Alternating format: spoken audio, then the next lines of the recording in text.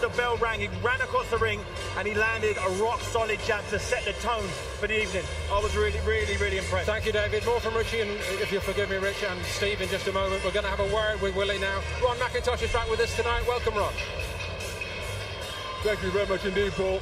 Willy Hutchinson, congratulations, extending your unbeaten record with a very patient, composed performance. How do you rate the display you've just produced?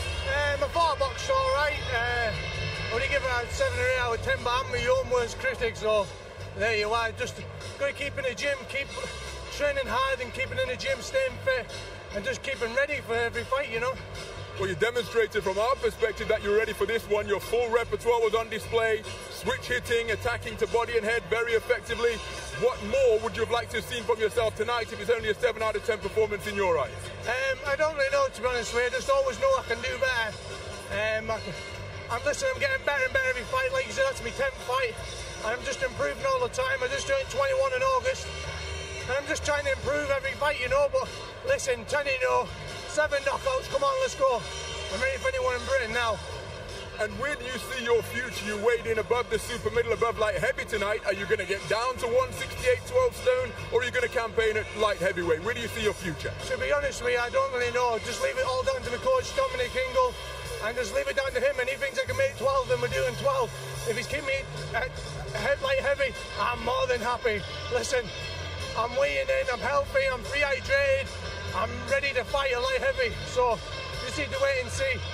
Well, we look forward to it. Congratulations on extending your unbeaten record tonight. Well done. And I'd like to thank everyone for coming out to watching me box, everyone back home watching me.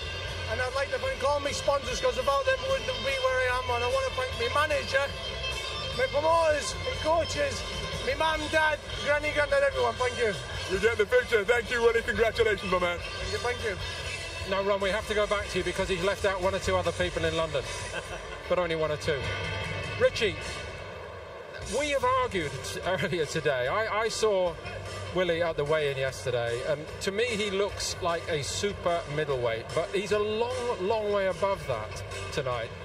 What weight should he be? I think he's a super middleweight.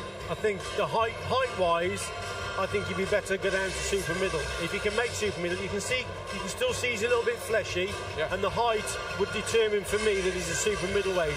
He's got fast reactions. He did a good job tonight because he just sensed that the guy wasn't in his class. And a boxer can only beat who's put in front of him, and he did it, and he did it in style, and he did it how he should have done it. But I think they've got to make a decision, you see, whether to go at light heavy or super middle. I think his future is light heavy, and if it is, super middle, and if it is a super middle, he's got to start getting down and getting used to his body, making that 12 stone.